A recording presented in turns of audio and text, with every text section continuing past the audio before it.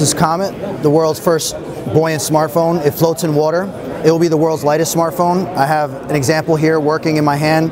It's about 82 grams. Final product will probably be about 89 total.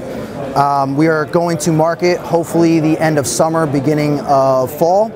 And not only will it be buoyant and also be the world's lightest smartphone, but we also have different specifications on the phone that no other phone in the market has. I'm going to display one. Let's see if it'll show here for you. I don't know if you can see these LEDs, but these LEDs will be on the entire phone all the way across. They will be able to be synced with music. They will also be able to be synced with notifications. So for instance, if you wanted a LinkedIn thing to blink blue once, or if you wanted a phone call to come in from a friend and you wanted it to blink red twice, you can customize that as well. Another feature on the phone that we have that no other company has is called Pro Presentation. From one phone to another, if I have a Comeit phone and you have one, I can send you this digital brochure or a Microsoft Word document or something on your screen, and while I'm scrolling on mine, it's scrolling on yours. It becomes a master-slave thing with multiple phones. We'll probably have a max of 5 to start, but we'll be looking to expand that for all Wi-Fi, so someone could take an entire office presentation and utilize that. On top of that, our phone will have Qualcomm Snapdragon 821, so it'll be the latest and highest chipset. It's going to be 6 GB RAM.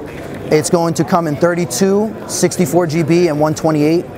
And the good thing is the price point peaks out at $575 for a 128 GB. In comparison to iPhone 128, you're looking at like almost $1,000, $900. So there's definitely a big price difference.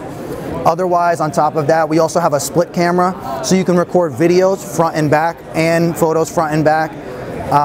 We also have a bunch of other software features that I won't get into currently. We're looking to make the molding actually indestructible.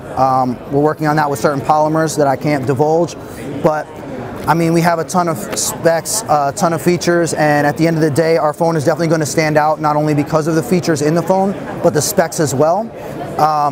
We're kind of looking to disrupt the market. We're trying to put out a product that undercuts the big boys' prices, but gives you the specs that are even better than some of theirs.